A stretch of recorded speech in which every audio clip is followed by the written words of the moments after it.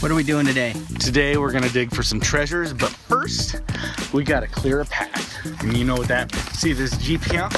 See this tow strap here? Well, right over here, we have a pallet attached to this tow strap. And you might be asking yourself, why does that guy have a tow strap attached to a pallet that's attached to a Jeep?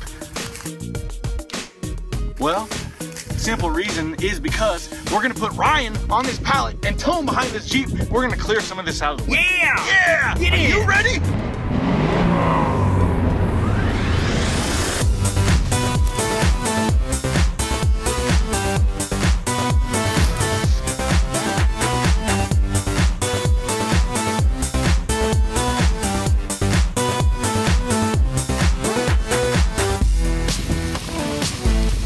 Down any second now.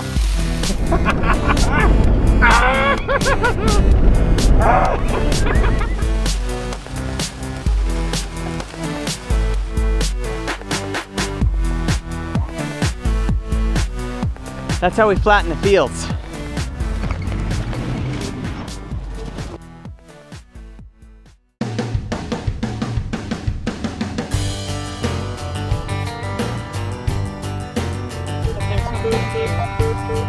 Nice. Let's see what you got.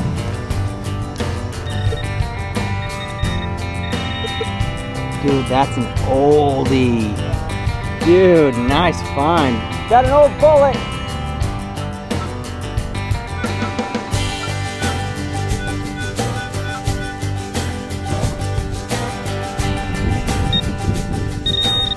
Old rivet. That there is what you call a prehistoric door hinge. Caveman probably pounded that out of natural iron in this vicinity. Put it on his cave door.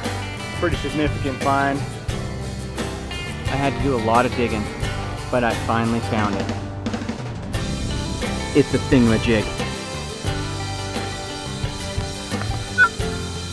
Piece of copper.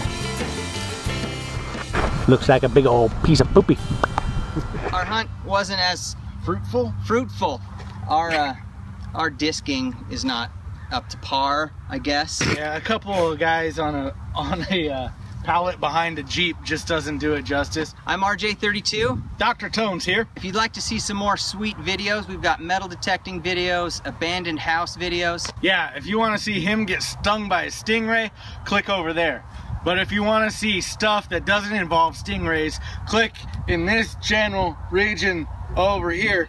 I've got like detecting some abandoned houses and just general goofing off. So there you have it. A little toboggan, sled ride, hay ride, whatever you want to call it. Shut it! Fast and Furious! Hey, Drift in Tokyo, quiet down!